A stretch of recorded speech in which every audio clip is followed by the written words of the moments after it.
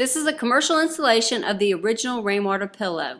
The pillow is going to be placed behind one of the educational buildings at Gwinnett Technical College in Atlanta, Georgia. A tarp is put down to protect the pillow. 2 gutter downspouts collect the water from the roof. 1 inch of rain yields 2,500 gallons of water to go into the pillow.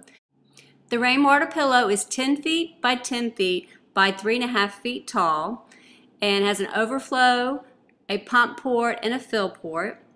The collected rainwater will be used to irrigate the trees and shrubs around the building as well as other flowering pots on campus.